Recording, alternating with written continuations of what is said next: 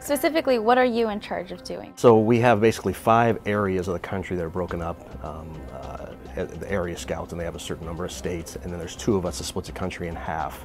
So my territory is the state of Mississippi to the west coast, and then Luke Palco, our eastern regional guy, goes Alabama all the way to the east coast. So split the country in half, and then Drew Grigson's our college director, and Terry's our VP. Those guys both will decide where they want to go and pick off the top players to go see during the fall. That's kind of how the structure works of the department.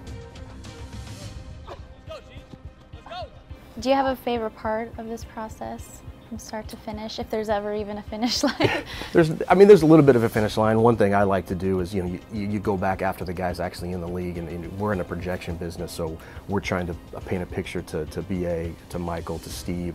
What's this guy going to be 3 years from now? You look in a crystal ball, and really it's an educated guess on what he's going to become. Looking at the film, quickly you can kind of decide if you're going to like a guy or not, but our job is to really dig into what makes the guy tick, because if he's got a lot of potential, unless the heart and the passion is there, that potential will never be reached.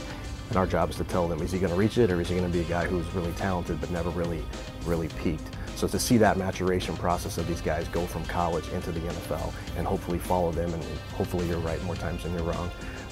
And then obviously the draft itself is kind of our Super Bowl. That's the time when the whole thing kind of comes together.